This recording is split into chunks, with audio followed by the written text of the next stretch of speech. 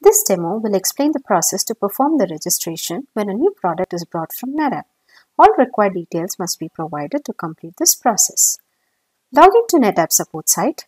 Under Systems, select Register Systems. Registering a system consists of 5 steps. Select System, Sales Order Details page, select Owner or Location, select Contacts, and Confirmation. The first step is to enter a serial number. As indicated, you can enter up to 20 serial numbers at a time. If you add multiple serial numbers, they need to be separated by commas. If you are authorized to view the serial number details entered, all related details will be displayed. The support site will notify you if a serial number that is not authorized to view has been entered.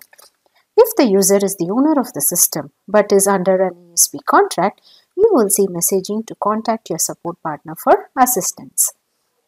Messaging will be presented if there are any issues with the serial number entry. Example may include systems already registered, invalid serial number, duplicate serial number, and number of serial number exceeded. After you enter the serial number, click Add. The serial number gets added and click Proceed. If the serial number is entered are authorized for you to view, the support site will direct you to step 3 to select owner and location. In that scenario, you will see a message stating you have skipped step 2 because no additional sales data is needed.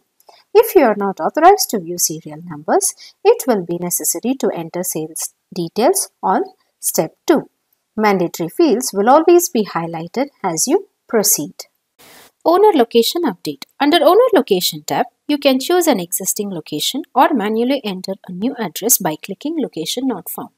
If a partner has logged into the site, then they will view additional information such as My Customers and My Company. If you do not find the company name from the list, you can choose Other to manually enter the information. You will also need to enter an associated website. Please note that the Proceed button will be enabled only after a location has been selected or updated.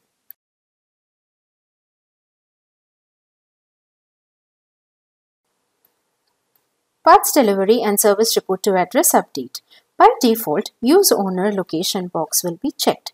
If the part delivery address is different from owner location, uncheck the tick from the checkbox and enter the address details manually. Similarly, you can enter Service Report to Address and click on Proceed. Primary Contact Update. Current data record will display all data based on the user's permission and access. If NA is displayed, it means you are not authorized to view the information due to permission or access. If the information is blank, it means that there is no contact information registered for the system. Here, you will be able to choose a contact from the list or add new one by entering information in the form Contact Not Found. Once the information is updated, click on Proceed. Parts Delivery Contact Update. By default, same as primary contact box will be checked. If the parts delivery contact is same as primary contact, make no changes and click on Proceed. If the contact is different from primary contact, either you can choose from the list or add new one by entering information in the form under Contact Not Found. Once the details are updated, click on Proceed. Service Report to Contact Update.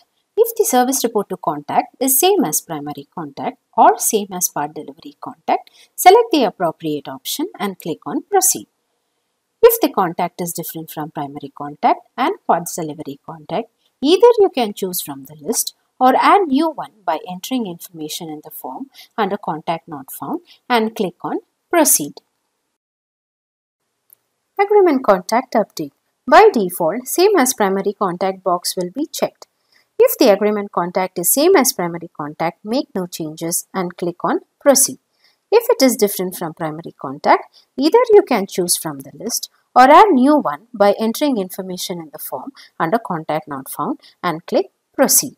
Please note, only resellers and ASPs will have access to view or update agreement contact. The final step is the confirmation page. You will see all data selected and entered in process. From this page, it is still possible to click back to step 3 and 4 for modification if needed. However, you will lose your previously entered data. Once you are ready to confirm the data, click Register. You will see a confirmation pop-up message and registration is complete. You may also receive an email notification. After you close the pop-up message, you will default to the dashboard page. Once the transaction is processed, it might take up to 15 minutes for the case to reflect in My Case page. You can see the cases on the recent transaction dashboard or on the My Cases page.